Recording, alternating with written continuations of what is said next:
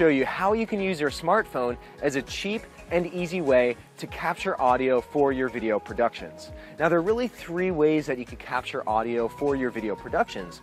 One of them is on your video camera that you're using, you could capture audio on your source device. Now, this is the best because the audio is alongside the video. You don't really have to do much post-production work. The only problem is once you get more than, say, 5 to 6 feet away from the video, the audio quality starts to degrade.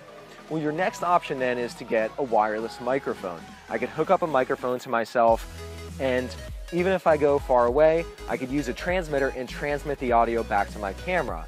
And that works well. The only downside though is you have to buy equipment. It's going to cost you extra money. The third option is you could just use your smartphone to capture audio. It's a great device. Here I have the factory microphone hooked up. I ran it under my shirt so you can't really see it, and this picks up great audio.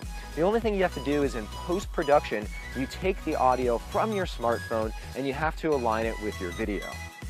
The beautiful thing is, no matter how far away the video is, you can still hear me loud and clear. Here I am, I'm gonna keep going back, and I can just keep talking and you'll still be able to hear me regardless of how far back I go. You can hear me loud and clear even though I'm all the way back here. Now, there are two ways to align the video that you capture on your smartphone with your camera. In Hollywood, they do what's called a clapper. You've probably seen that at the beginning of a scene where they have this black device and they clap it shut. When I clap like that, in the video, what you'll see is as soon as my hands come together, in the audio track, you'll see a spike. All I need to do then is I take the audio from my phone and I line that spike with the moment my hands come together. There's a second way you could do it too. Right here, my camera's picking up audio. The audio's not quite as good as what I'm capturing on my phone, but what I could do is I could take my smartphone or my phone audio and I could align it with the audio that I get on my camera.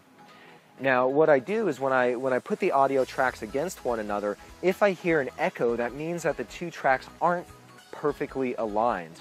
What I do is I just tweak it. I can move it forward, I can move it back, and as soon as I don't hear any echo at all, that means that the two audio tracks are in sync, and at that point my video is also in sync with my smartphone audio, and then that accomplishes it. I hope you enjoyed this episode today. If you enjoyed it, please like, please subscribe, and I'll see you next time for another set of film hacks.